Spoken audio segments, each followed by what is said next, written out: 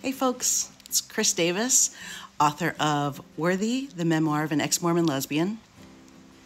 A lot of times I get parents who come to me and ask how they can be better allies for their queer children. You're doing a great job already just asking the question. And my answer would be love them, but also be their advocate and stand up for their right to discover who they are and how they want to express themselves. Sometimes these families are in social or religious circumstances that make it difficult to advocate for their children. Think about how hard that is for your kid. You are the adult in this situation. I would also say that if your spouse is not on board, is not supportive, you are the one who will have to have that difficult conversation with your spouse so that you can get on the same page with your parenting.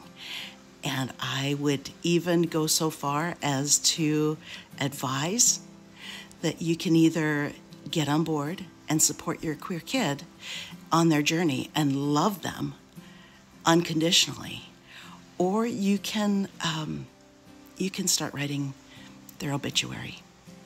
It really is that simple and direct. These kids need your support. And unfortunately, it's the parents who come to me for advice that I have to tell these things to because the other parents aren't coming to me. And I realize that's a hard truth. Please decide your priorities and align your actions and your words with your values, with your family values. It may come down to you having to choose between your community, your faith community, your friends, your family members that you're close to, versus your kid. It may come down to that. It did for me. And all I can advise is to choose love.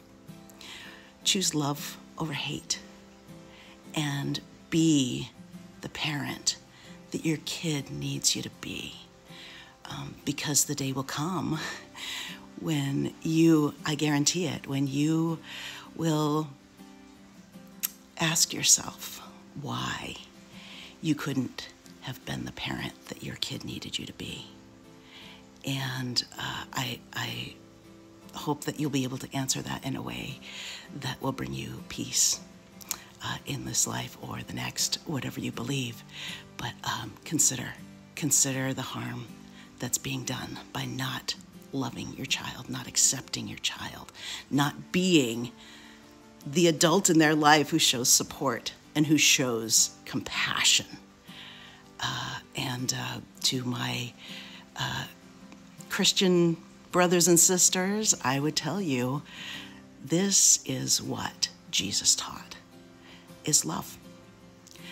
If your kid is not considered a neighbor when he said, love your neighbor, who's your neighbor? Like, this just comes down to love.